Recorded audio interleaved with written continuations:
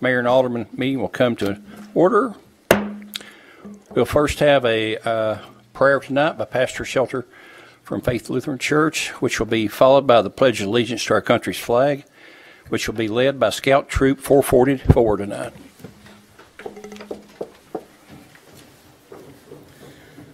O God, Spirit of life, Spirit of love, Spirit of community, this meeting is occurring because we want to do good for our community and for your kingdom. We ask your blessings on those called to lead our city of Farragut. Bless these, our leaders, and all of us as we remember that we are all ultimately servants, serving the common good of all. Grant us the wisdom and the courage to know and do what is right and good and true. May our leaders and all of us be guided by the spirit of community and the spirit of love. This we pray in the name of all that we hold sacred and holy, all that we hold good and right and true. May it be so. Amen. Amen.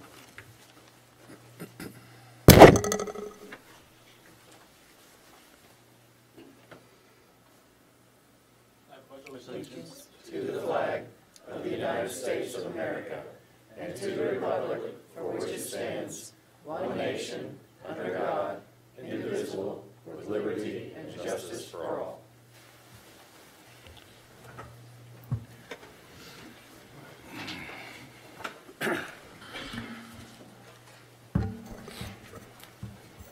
Okay, do we have any changes to the agenda as presented? None? Move to approve. Okay. Quorum, with the motion and a second, all in favor vote by saying yes. Yes. Let the record show that the motion to adopt tonight's agenda has been approved. Okay, the mayor's report. Let's see here. Let me find that thing. Do you need it? Oh, I thought I had it. You want my copy? Yeah, that's great. Sorry. Okay, tonight I will be reading the Small Business Saturday Proclamation that will be observed on Saturday, November the 30th. Whereas the town of Farragut, Tennessee celebrates our local small businesses and the contributions that they make to our local economy and the community. According to the United States Small Business Administration, there are currently 30.2 million small businesses in the United States. They represent 99.7% of all businesses with employees in the United States are responsible for 65.9% of the new jobs created from 2000 to 2017. Small businesses employ 47.5% of the employees in the private sector in the United States, and 94% of the consumers in the United States value the contributions small businesses make in their community. 96% of consumers who plan to shop on Small Business Saturday said the day inspires them to go out to small business, independently owned retailers or restaurants they have not been to before and would not have otherwise tried. 92% of the companies planning on promotions on Small Business Saturday said that the day helps their business and stand out during the busy holiday shopping season, and 59% of the small business owners said that Small Business Saturday contributes significantly to their holiday sales each year. The town of Farragut, Tennessee supports our local businesses that create jobs, that boost our economy, and preserve our communities and our advocacy groups, as well as the public and private organizations across the country have endorsed the Saturday after Thanksgiving as Small Business Saturday. Now, therefore, I, Ron Williams, Mayor of Farragut, Tennessee, do hereby proclaim November 30th, 2019 as Small Business Saturday. I urge the residents of our community and communities across the country to support small businesses and merchants on Small Business Saturday and throughout the year as well.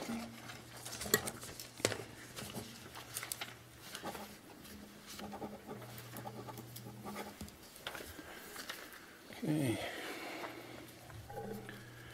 See, it don't look like the Vice Mayor has anything to report tonight, so we'll move on to approval of minutes. Are there any changes to the posted October 24th minutes? No, sir. Has everyone had a chance to review these minutes? I have. Yes. Yes, sir. Move to approve. Okay. Second. Okay, all in favor, vote by saying yes. Yes. Let the record show that the October 24th, 2019 minutes will be recorded as official minutes of the October 24th, 2019 Board of Mayor and Alderman meeting. Okay, business items. Tonight we have 5 business items listed to review and consider on the agenda. We'll start off with the approval of requests for change order from PRI of East Tennessee, Inc. for contract 2019-17, Campbell Station Road improvements at Snyder Road. Yes, this item is approval of request for change order from PRI for additional work that was required for the Campbell Station Road improvements at Snyder Road. You'll recall we awarded the contract to PRI back in June for their low bid of $144,057.95. It's an issue with virtually all very small projects like this where there are a lot of things that come up that are really outside the scope just to try to make the project blend in with the existing features. Things that had been really overlooked in the plans. The project, in order to make everything work, well, it's all in transition. To make everything work, it required adjustments to 3 drainage structures and the pipes running to them, as well as additional paving and milling work. The project is complete now. I feel like it's been very successful. I'll defer to Allison on this. I think she's been. Yes, Is it working, Allison? it's awesome. Okay, I feel good then. I get a smile on my face every time I go through the intersection. Okay. That was worth it. So it was worth it. All in all, though, we do have additional work that was required. This is a request for those additional services that were not already covered by the contract. Staff recommends approval of change order number 1, contract 2019-07 for $28,112.35. I'll move for approval. Okay, I have a few questions. have a motion and a second. We'll have discussion next. I assume that these charges are within the acceptable limits. You guys have looked over these and they're fine? Yes, percentage-wise, it's awful, but it's the nature of small projects. Yeah. It's very volatile as far as percentages go. And did we have an engineer that went out and confirmed the issues that they, Yes, we had Cannon come back out and take some shots and confirm that our what we were seeing the best way to correct the issues. okay, A lot of it had to do with issues with that came up with elevations of existing pipe that were underground. It's hard to describe exactly, but if you have a shot on one end of a pipe and a shot on the other end, you assume it's straight from one end to the other. Yeah. Well, if it kind of has a big bow in it, you have to replace all that pipe Okay. if you're going to put a road over it. what does CB stand for in the Catch basin. catch basin? Thank you. And so I assume where we could, we replaced the pipe and now we have new pipe and we don't have to worry about this particular pipe in our stormwater? That's correct. Okay. Check that one off. Yes. There were also issues with the existing sidewalk in front of the hotel out there that we did not anticipate having to get into that sidewalk, but there was really no way to avoid it. Okay. So that was a pretty big chunk of this. I want to say That was that was the 6,000. right. Is that the one? Yeah, I've got a question.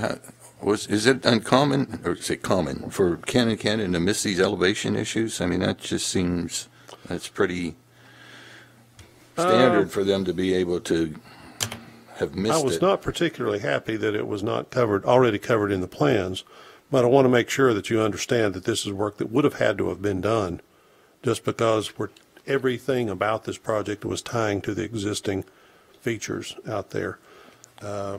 Yes, I would have liked to have had it included already, but the prices that they've quoted us in their change order request are reasonable. Okay. Now, I will also say there was additional paving that was done just to correct an issue within the intersection.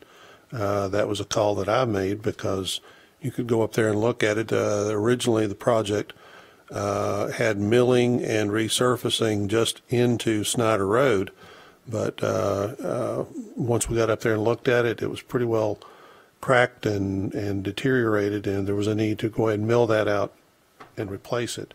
So we also expanded that. There are additional costs that were already covered as far as a line item within the project. All in all, the project it remains under budget by about $60,000. So, Gerald, do you think that these expenses would have been incurred by anyone we awarded this project to? I think so, yes. Okay. I have nothing else. Okay. Okay, with a motion and a second, a motion to approve in a second, all in favor vote by saying yes. Yes. Any noes? Okay. Let the record show that the request to approve the change order has passed. Next will be approval proposal from Civil Environmental Consultants, Inc. for engineering services to provide stormwater infrastructure assessment pilot project. Yes, in your packets was a proposal from CEC, Civil and Environmental Consultants Incorporated, for engineering services to provide our stormwater infrastructure assessment. This is a pilot project. It's not a large project, but you'll recall earlier this year, back in February, the flooding that occurred. It pretty much exposed the problem that we had with 3 pipes within the town that had to be replaced.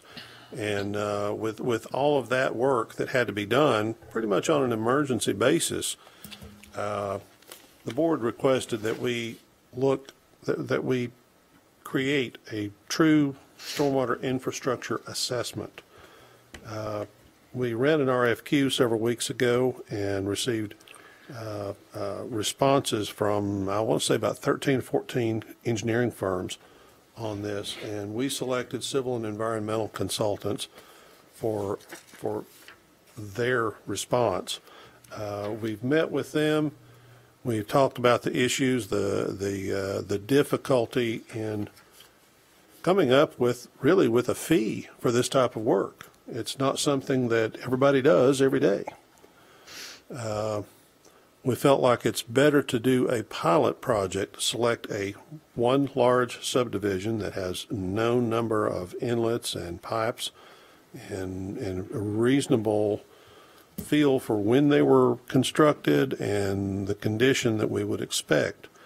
But to do this as a pilot project, and after that, they, as well as the staff, would be able to better assess what kind of fee we would expect to do the whole town. So this is a proposal from CEC to do the pilot project, to do Fox Run subdivision with a fee of $39,070. Staff recommends approval with let me read this. Approval proposal from Civil and Environmental Consultants for professional services to develop the town's stormwater infrastructure assessment pilot project. So moved. Second. Okay, discussion. Darrell, I've got one is, that's pretty outstanding that we had that many people that were interested. We always have quite a few that respond on those. Really? We've run general RFQs in the past and received 15, 16 Oh, wow. responses. It makes fabulous reading at night. You, not me. I have some questions. Just a few that I'm going to go through as I read the description of this. In task 2, they're going to go through and rate the condition of the pipe at the various locations. I assume you have, I forget what they call the grates where it flows into on the streets. Right. They'll lift that up and then look down in there. They will look down. They will not climb down into it, but they will Okay. observe. You can tell a lot from above. Well, that's what I'm going to ask, is that, I mean, obviously, there could be stuff going on in the middle of the pipe, but if there is something, it's typically showing at the... Typically, if there are problems within the pipe, it's going to show up on either end. Okay. If they feel there's a need, and especially if it's an older pipe, if they feel there's a need to, from that observation, to run a camera through the pipe, they will. The fact is, we really don't want to do that on every pipe in the town, and there are, I would say, the vast majority of our stormwater pipes and structures are at a minimum depth. If they failed, it's not the end of the world. Our public works crew can go out there and replace a pipe. Okay. If it's 4 feet deep. Yeah.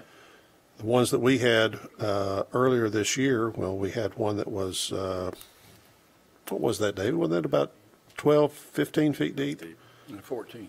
In Sedgefield? That is not one that we really want to take on. It's a 60-inch pipe, Yeah. 15 feet deep. It's like opening up the Grand Canyon when you have to replace it. Yeah. Most of them are going to be in the 4 foot depth, 4 to 5 foot depth range, and a lot of times they're going to be just running parallel to the edge of pavement. That's not something to be That's too not- alarmed yeah. about. The ones that we're really the most concerned about are the ones, particularly if they have a constant stream of water running through them, particularly if it's a one entrance subdivision, and particularly if it is really deep, Okay. What's really deep? in 12, 15 feet. Okay. I notice here at the bottom of that task 2, they're gonna create an algorithm based on the characteristics that we weight as the most critical. Will it be? And have you guys? I don't know if you've given any thought to that. Whether it's the fact that it's at a single entrance neighborhood and it's a deep pipe, which is gonna. How are you gonna? That's why I just mentioned that. That's exactly what the algorithm will be built on. Okay. And how we will weight that, that's probably going to be several discussions we'll have with the consultant. All right, so going down to task 3, and I assume that is for the Campbell Station road pipes. We have video of those pipes?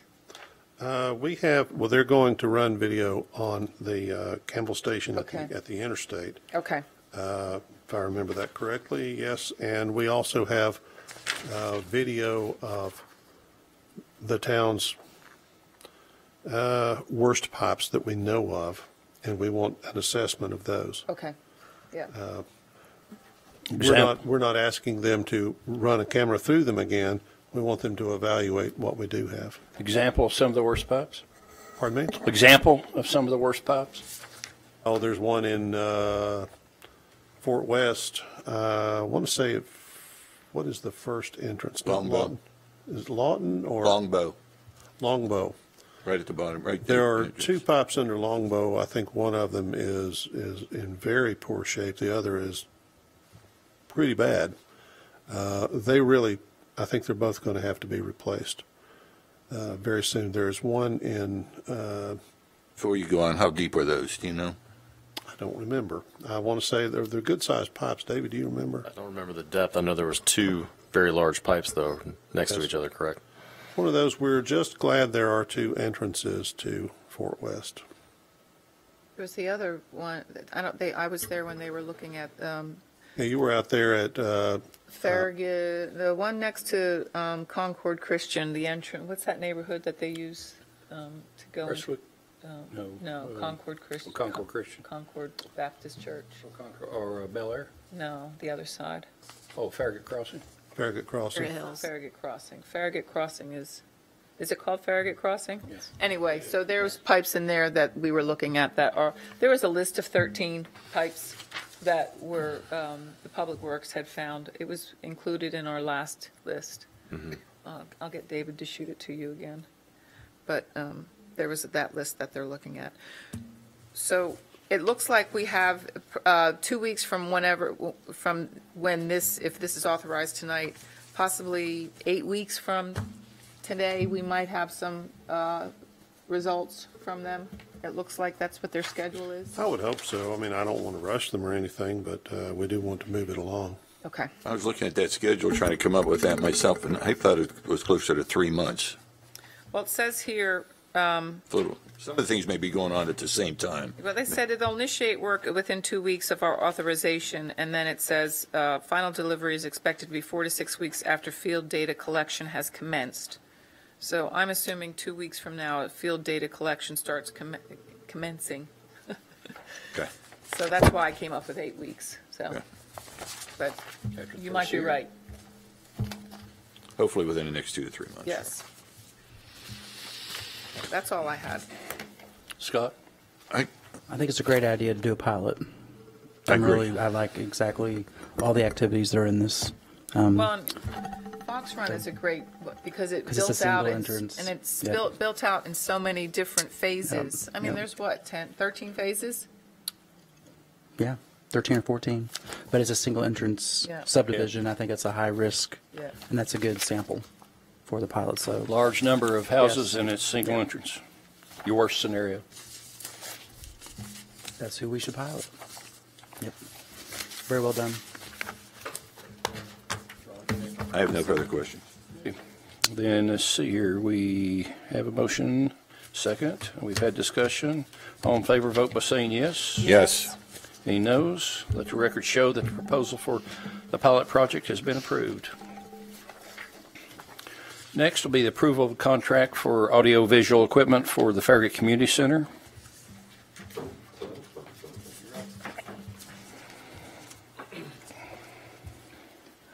Hi, all.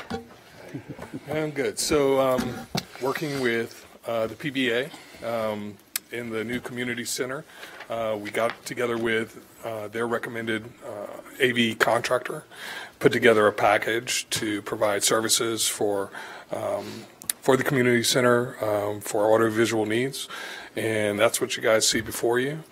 I don't know how deep you want me to go into the weeds with this, but we did look at providing, the AV for the assembly room. That's projectors, all the equipment that's going to drive that, the ability to connect multiple different devices to that projector and the sound system, a PA system in case we have a meeting in that room. You could hear people talking, put mics on them. In the lobby area, we put some devices, TVs, with Bright Sign software, so we can put out some marketing messages, very similar to the TV we have out front here. The same type of Bright Sign unit in walking into the main area of the Parks and Rec, office area, and then a couple other TVs for presentations in some of our classrooms. So that's what this is. I'm going to move to approve the contract with DFA Solutions for the audiovisual equipment and installation for the Farragut Community Center in the amount of $75,063.87. I'll second it. Okay. The motion was a second. Any more discussion besides what Joe? Really quick, I see we've covered the assembly hall and the lobby and the classrooms. Right. We're not doing anything in the gymnasium?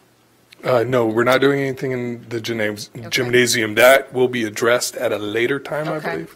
That was, I told David I'd throw this. That's when David the Hatchet Man Smoke came in and just started cutting. I like that, David. It's good. Extreme. But, that is something that we're going to look at as possible, having a portable type of unit that you could use there and other places, not just physically only in the gymnasium. Okay. So we'll look into that and see what kind of opportunities there are for purchasing that equipment at a later date, probably next year's budget. I got a question. Was there any equipment left from the previous? Not that we could reuse. There was equipment in there. A lot of the cabling and that kind of stuff wouldn't be certified. Any vendor that we would bring in there wouldn't work on it or do anything with it. They just wouldn't. They didn't trust what was in there. So. Okay. What about stage? Was there anything there at the stage that was usable? There's nothing at the stage that we're going to continue to use. No, there's a bunch of PA equipment that was in there, and that's about it. For projectors, the high-end audio, there's nothing like that that's in there. Scott? No questions? Questions? Okay, then all in favor vote by saying yes. Yes. Yes. Any noes? Let the record show that the proposal for the pilot, or excuse me, let the record show that the contract for the audiovisual equipment has been approved. Next will be approval of Resolution R 2019-09, revised FY 2020 fee schedule. Yes, sir. This item is to revise to include the state litigation tax. The Town of Farragut Municipal Court has the jurisdiction within the town and other cases involving violations of adopted codes and ordinances. The state law mandates that the court collect a litigation tax on all cases that are litigated, and the state has determined for the purposes of imposing litigation tax that the case is litigated with the defendant found guilty, either a guilty plea or after a court hearing. So that tax is currently $13.75. After a case has been litigated, the municipal court judge assesses court costs and fines to the defendant, and the judgment of the guilty or liable is entered into by the judge. Currently, the state litigation tax is paid by the town out of the court costs that are due from the defendant. Since the court costs should be used to offset the cost of maintaining and running the court, the state litigation tax should be collected from the defendant in addition to any court costs assessed by the judge. The motion is to approve Resolution R 2019-09, the revised 2020 fee schedule. So moved. Second. All in favor vote by saying yes. Yes. Yes. Okay. I don't believe there was any discussion needed on that. Any noes? No. Let the record show that the Resolution R 2019-09 FY 2020 fee schedule has been approved. Next will be approval of appointment to the Farragut Tourism Visitor Advisory Committee. Yes, sir. Candace Viox has applied for the Tourism Committee, and that appointment will expire in June of 2020. And so the proposed motion is to appoint Candace Viox to the Tourism Visitor Advisory Committee expiring June of 2020. So moved. Second. Okay. Any discussion? No. Just real quick, who are we losing? Do we know? Do you remember? Yeah, I think they've been gone for a couple months. She's been gone for a Yeah. few months, 3-4 months, yeah. Yeah, we just hadn't got around to do a Appointing replacement. anybody? Okay. Gilbreth. She's doing a restaurant, so, but I don't remember. you might be right. We lost a few people. Yeah, well, Candace will represent the dining portion of the, okay, all in favor, vote by saying yes. Yes. Yes. Noes? Let the record show that the board has appointed Candace Vaux to the Tourism Advisory Committee. Okay, tonight we have 3 ordinances to consider, and we'll start with the 2 that are for second reading. The first will be Ordinance 1927-27, ordinance to amend the Capital Investment Program State Street Aid Fund budget of fiscal year 2019-2020 budget, passed by Ordinance 19-22. Yes, sir. This ordinance, there's been no changes since the first reading, and so the capital investment program will increase by $65,000, and the state street aid will increase. Actually, it technically doesn't increase. It goes from last fiscal year to this fiscal year, $637,000. And so the proposed motion is to approve ordinance 1927 on second and final reading. So moved. Second. Okay. Any discussion? None? Okay. With a motion and a second, I'll ask for a roll call vote, please. Alderman Meyer. Yes. Alderman Pinchuk. Yes. Alderman Pavlin. Yes. Mayor Williams. Yes. Let the record show the ordinance 1927 has passed on the second reading. Okay, next will be ordinance 19-28, ordinance to amend Chapter 4 of the Farragut Municipal Code to permit the sale and distribution of alcohol beverages in the town-owned rental properties. Good evening, members of the Board of Mayor and Aldermen. It is my pleasure to present to you this ordinance on second reading. There have been no changes made since first reading. I'm going to move to approve ordinance 19-28 on second and final reading. I'll second. Okay, discussion? Okay, with a motion and a second, I'll again ask for a roll call vote. Alderman Pinchuk. Yes. Alderman Pavlin. Yes. Alderman Meyer. Yes. Mayor Williams. Yes. Let the record show ordinance 19-28 is passed on the second reading. Thank you, Trevor. Okay, now we have one for the first reading. This will be ordinance 19-29, an ordinance to amend the Farragut Municipal Code, Chapter 105, Article 2, Section 105-20, letter E and letter F, concerning the construction types and sprinkling, is that a word? Sprinklered. Size and story structures, okay. What she For me said. to repeat that word either, I have trouble with that one. Okay. Spelling it and saying it. So, I like that better. this is a pretty simple ordinance. It really is just includes language to correct an existing error in the municipal code. It relates specifically to modifications that we've adopted in relation to building and fire codes that are in excess of the minimum requirements in the International Building Code. Those modifications relate to buildings that are in excess of 7,000 square feet and that also are more than 2 stories. We found that we have an error in the existing language and currently in both sections 105-20 E and F, it states that it's talking about not more than 2 stories is where the construction type restrictions and the sprinklering applies, and it actually should be more than 2 stories, buildings that are more than 2 stories.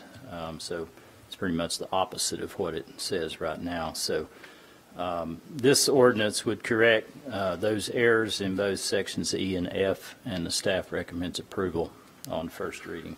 I'll move to approve ordinance 1929 on first reading. Second. Okay, I think Mark practiced the word sprinklering. Sure Sprinklering. didn't. It flowed smoothly from him. I'm still not sure if it's spelled properly, but okay, we have a motion and a second. Any other discussion concerning sprinkling? And the pronunciation there. Okay, with a motion and a second, I'll now again ask for a roll call vote on the first reading. Alderman Poplin.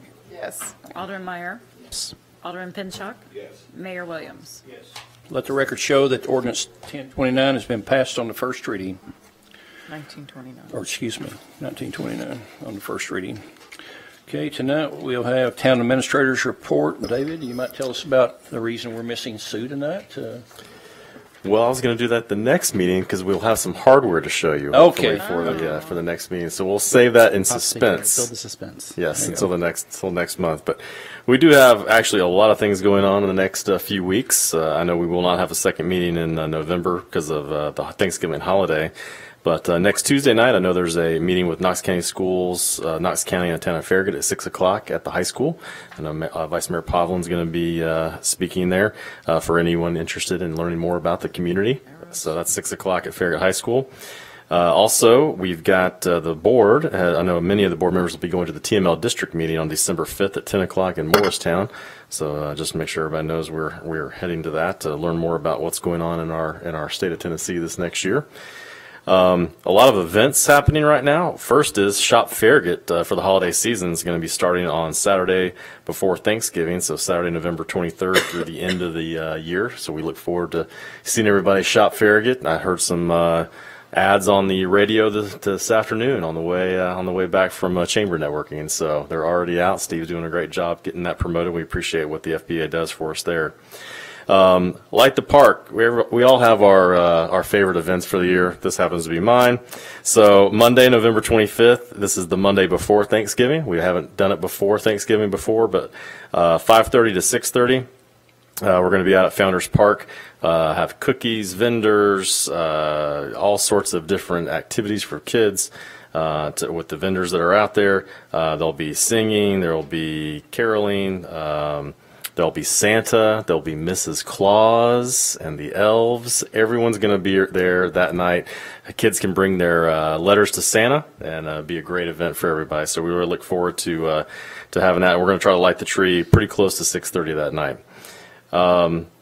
Also, a couple of events going on right after that is our Day of Infamy here at Town Hall on Monday, December 2nd. Frank Galbraith always does a great job talking about D-Day and everything that went on with that. So that's 6 p.m. on Monday, December 2nd.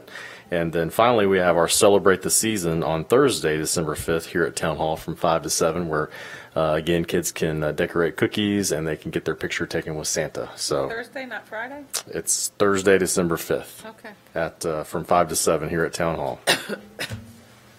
And that's all I have to report. Okay, thank you, David. Town attorney is absent tonight, so we'll not have a report from him. Let's see, sign-ups. Did we have anyone sign up? We did not. None, wow. Okay, is there any other items by any other board member? None. Okay, the time is approximately 7:35 and p.m. Without objection, the November 14th, 2019 Board of Mayor and Alderman meeting is now adjourned.